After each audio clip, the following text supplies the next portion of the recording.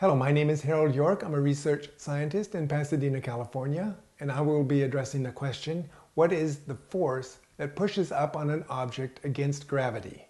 Now let me remind you of Newton's third law of motion.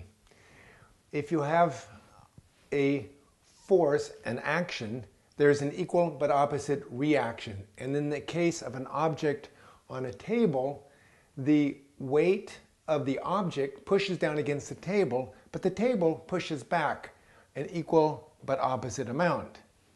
Now, of the four fundamental forces in nature, the strong force, which holds the nuclei of atoms together, the weak force, the electromagnetic force, and gravity force, it's the electromagnetic forces which are pushing back against gravity. And an analogy would be the tire, the air pressure in a tire.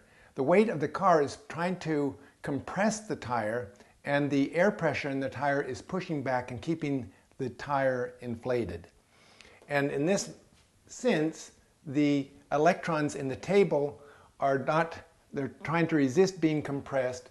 The electrons in the object are also resisting being compressed, and so they're pushing back against the force of gravity. So it's the electromagnetic forces that are doing the pushing back.